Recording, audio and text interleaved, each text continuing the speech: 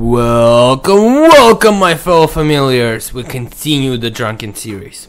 The only difference here is I've got a standing desk. Okay, I gotta adjust this microphone. Sorry about this, guys. Yeah, we've got... well, I've got a standing desk at home, so... I think it's more fun to be drunk while trying to stand. Now, we've got 3 lands.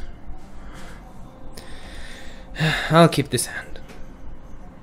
Just because there's the Hanweir Battlements. Hopefully, I'll hope for the best, but I have a bad feeling about this one. Gianni Constanda. And we've got Dragon Fodder. Beautiful. Clifftop Retreat of Yega. There we are. Oh, that is some seriously strong wine. Whew, that's good stuff. Now, we go with the Stonewaker. Next, when we play a land, I'll be putting the 3/1 allies. Vampiric allies, is this what it's gonna be? Let's see. I'm okay with it. Akoum Stonewaker, if he chooses to block the Stonewaker, I'm absolutely fine with that. So, let's go Aether Hub. Let's go Stonewaker. Eventually, I intend to get the Valor and Akros out there, but for the time being, we'll stick with what we've got going on. So, turn 2, drop the land. I mean, turn 3, drop the land, get the 3/1 red elemental to swing with. Following that, I'll drop the Valor and Akros. What is this? Steward. Whenever you gain life, you may put... oh, damn. Is he gonna pay? Yeah, he's gonna pay. Okay, now it's a 1/3. Well, let's see if he chooses to block my elemental anyways. He does, if he does. If he doesn't, he doesn't. Oh, he swings. Okay, even better for me. I'll be hitting him for 5 damage there, so skip blocking. Let's go. Yeah, so there is the Foundry of the consoles I'll be dropping. Then Valor and Akros. Following that, yeah, we'll play around to see what we do. Not Stone Quarry for sure. So, Hanweir Battlements. I say pay. Yes, please.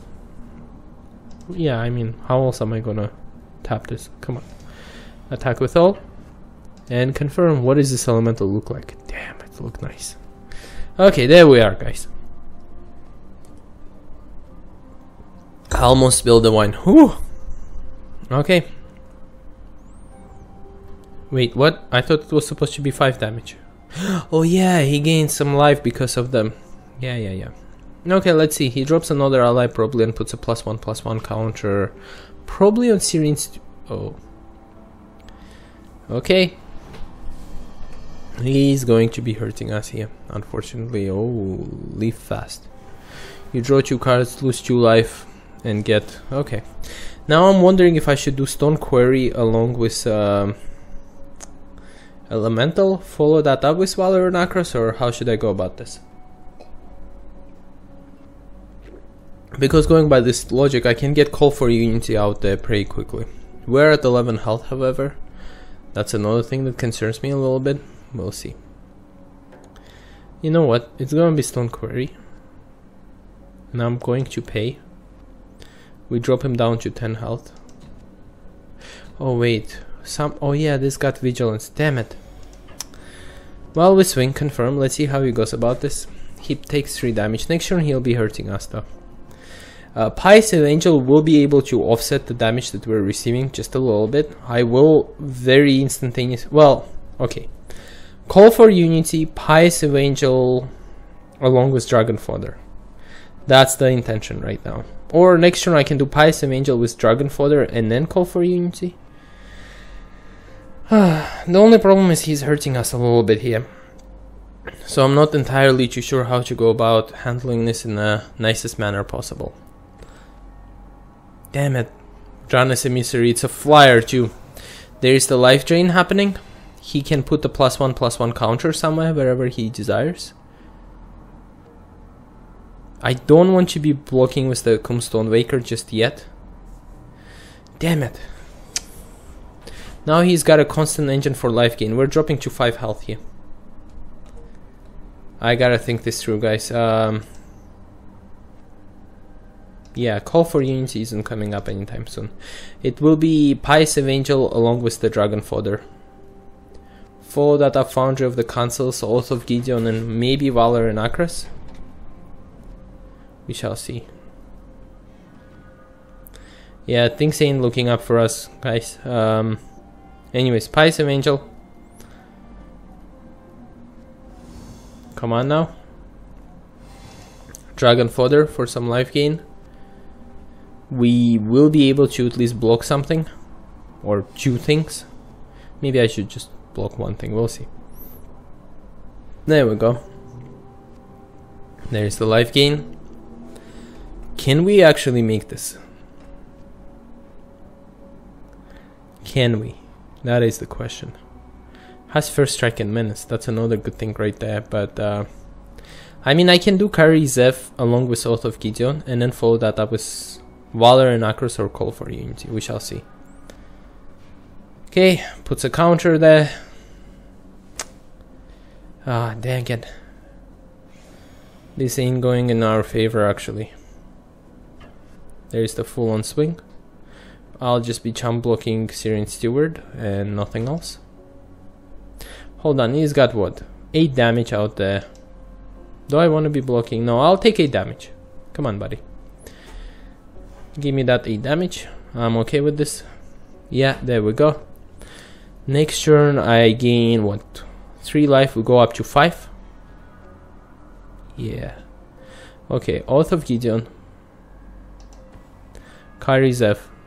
And we gotta be drawing into those lands pretty soon. Come on. Kari Zev Skyship Rider. There is more life gain. There we go, we're up to 5 health. At the very least we can hurt the Kalastri Healer. At the cost of what? Losing Kari Zev? Oh, life drain. God dang it. I keep on forgetting about this. Thopter Engineer needs to come in to help us. Yeah, maybe I should have played Thopter Engineer. That would have been a little bit smarter choice now that I think about it. Oh well. Puts 1/1 counter right there. Yeah, there we go. There we are, okay. Now, can we draw into those lands? We really need to draw into those lands. Double block there. Block, block, and block. Confirm. We can survive just a little bit longer. We gotta do something about it here, guys. Thopter Engineer. I swing with the Kari Zev. That's definitely going to give us some life gain at the very least. Well, 1 life gain, but that's fine. Plus 3 life gain from Thopter Engineer. Yes! We needed those lands. Okay. Let's think this through. First... Wait, 4. 1, 2, 3, 4. Right? 1, 2, 3, 4. 1, 2. We don't have enough, do we? Thopter Engineer. There is the life gain. There is a flyer. There is some more life gain. Gosh darn it. This is not going good. There is another life gain from this. With the monkey. There we go, there is the monkey right there. Gideon's Reproach on Kari Zev. Yep, that was to be expected. He is running white after all, but we do gain some life, so we're back up to 5 health here. The only problem is our opponent's a little bit too high up.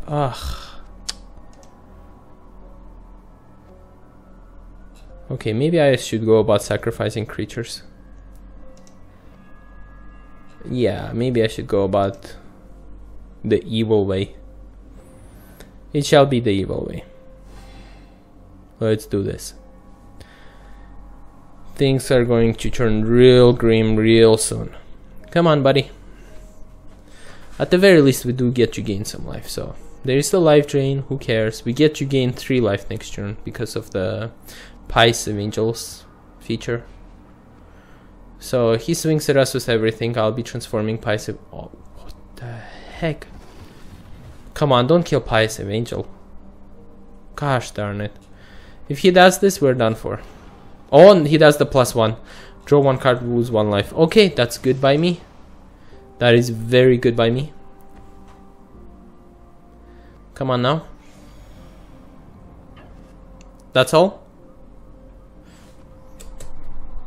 Oh, yes, yeah. Thopter. Confirm block, pass. Sacrifice another permanent. We do have the mana for it, so sacrifice. Turn this round. And round and round. Okay, nothing happens for us. To us yet. Now. I have the following choices. I can either Foundry of the Consoles, but that's not gonna do us much. Well, that gets us some more blockers actually, now that I think about it. But then he has this gosh darn thing. There's the 5/5. That's a problem. Sacrifice. Yeah, we can gain some life at the very least, right? Let's swing with everything here. Straight at Obnixilus's face. See how he handles this. Yeah, confirm. We do get 3 life gain from this. And then I might be going Foundry of the Consoles. Oop, there's the bike gangs behind me. Oh, let's drink some wine into their health. That is good wine. Seriously. Okay. Hey, he lets it through. Now that's something. Let's then continue. Some more life drain. It's going to be Foundry of the Consoles. The only problem is here. How the heck? Oh, he puts a counter there. Okay. Well, I still do have my Foundry of the Consoles. He just gets life drained a little bit. Now, is he going to be doing the -3? Please don't do the -3, buddy. Please. If he does -3, we're actually dead. Oh, he does the -3. Fudge. Yeah, we're dead, guys, actually. Okay. Choose another opponent to lose 1 life. We do gain 1 life.